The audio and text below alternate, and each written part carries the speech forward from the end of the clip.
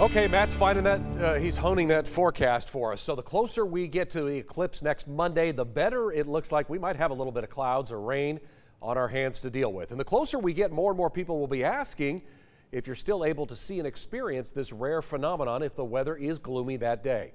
6 News reporter Sydney Deshawn verifies for us what we will see if the weather doesn't hold up.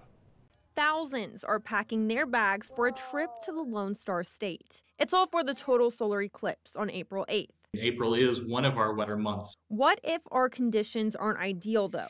Let's verify. Can you experience an eclipse if it's cloudy? Our sources are Chief Meteorologist for 6 News Matt Farrell, Baylor Professor Barbara Endell, and Deborah Ross with American Astronomical Society Solar Eclipse Task Force. You won't be able to see the partial phases of the eclipse at all if there are clouds completely covering the sun. Ross says a cloudy day eclipse will be a different experience than a sunny day eclipse. What's going to happen in that last 1% of coverage, that last minute before totality, when the moon then completely covers the sun, it'll be a big whoosh down to dark, complete dark, midnight dark. Farrell agrees, saying the moment of totality will look different. You're dealing with the shadow of the moon combined with those clouds. It would be very dark for a brief period of time, with temperatures even dropping. It'll go down anywhere between like sort of 5, 10, 15 degrees, depending on how sunny or cloudy it is.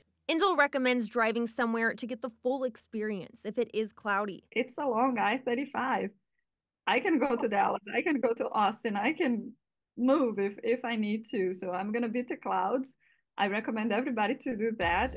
So we can verify, yes, even with clouds, you will be able to experience the total solar eclipse, but seeing all of the phases won't be in the cards. It is profound, even in clouds. Absolutely.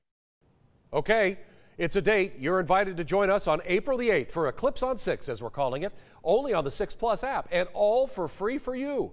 We'll be live streaming the eclipse as it reaches totality. The 6 Plus app is available on Roku and Fire Stick right now. Just text the word BINGE, and that's spelled B-I-N-G-E out there, to our number 254-777-6000 for a step-by-step guide on downloading our app. Plus, if you're cutting the cord, you can use the 6 Plus app to catch up on Central Texas news. We appreciate you.